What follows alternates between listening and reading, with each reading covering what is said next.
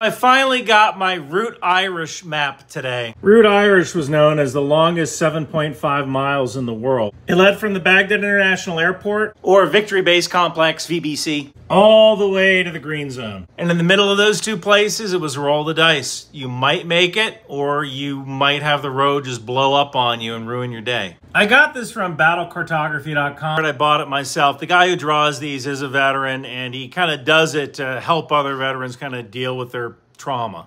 You know, when I first saw it, I got a little emotional. You know, I never got hurt. I never even got a paper cut, and it's just roll the dice. There's other designs like Ramadi and Fallujah. Here's to making it. Here's to being alive.